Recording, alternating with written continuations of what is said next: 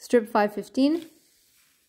This one is just really showing you again the irregular rhythm. So marking the first two complexes and marking subsequent complexes using the straight edge of a piece of paper and just sliding across and marking.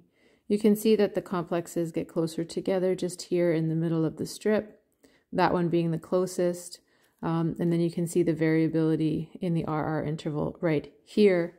And as I measure that against the grid somewhere, you can see the variability is about 5 small squares, which is more than 3, and therefore is the definition of an irregular rhythm. Therefore, calculating heart rate on this one is just counting the full complexes that exist within a 6-second strip, and you have the 6-second markings here. That's 3 seconds, and there's another 3 seconds.